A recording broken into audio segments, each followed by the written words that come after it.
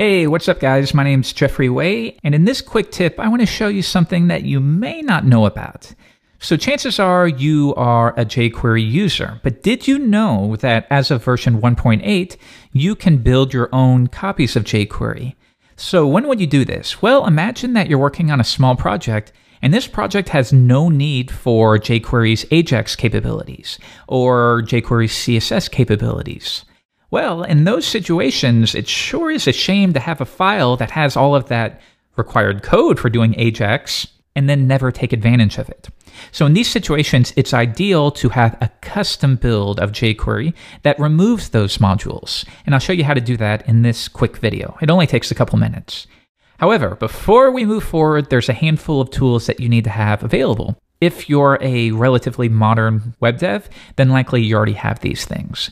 For example, you want to get Node.js installed. These days, it's a one-click install, click install, open the package, you're done. And that will also install Node Package Manager, NPM.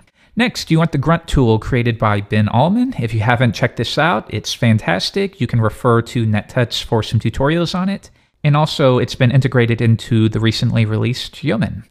And then finally, of course, you want to have Git installed. So if you don't have any of these three things, then chances are you probably don't need to worry about this. You're not quite to that level where you need to be making these sorts of optimizations. It's not that huge of a deal at this point. All right, moving forward. When you have those installed, the first thing you want to do is clone the jQuery repo.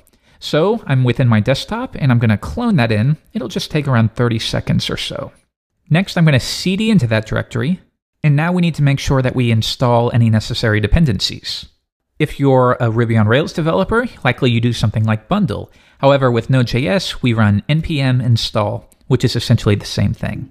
So that'll install a bunch of things that we need. And now at this point, if you simply want to build the latest version of jQuery, run grunt. So now take a look. The build tool is run, and the file has been added to dist/jQuery. So let's go ahead and open this. And now if we go into the directory, here is jQuery.js. It's around 260K.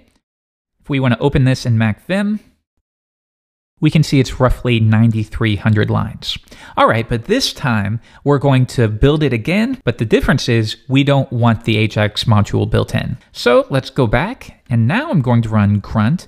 We're going to do a custom build, and we're going to subtract the AJAX module, minus AJAX.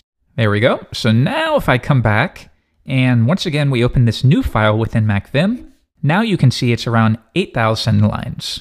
So isn't that cool? We can simply strip all of that code out if we're not going to be taking advantage of it. And then if you need to add more, so maybe grunt custom, and we're going to subtract AJAX, and we also want to subtract maybe deprecated, things we don't use there. We run it, that's all finished, and one last time, let's go ahead and open that in MacVim. And now we've reduced the file size even further.